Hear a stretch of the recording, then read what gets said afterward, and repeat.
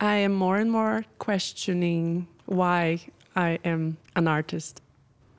More and more the answer that comes is that I do art because I have the need of communicating with people in a different way, not necessarily with words. Actually, that's how I started dancing. I was a child that had a family with very little verbal communication.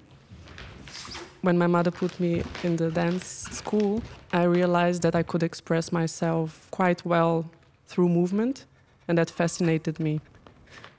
What thrilled me was always the beauty of communicating with people, exchanging. We all are able to express ourselves via movement, and I find that it's incredible.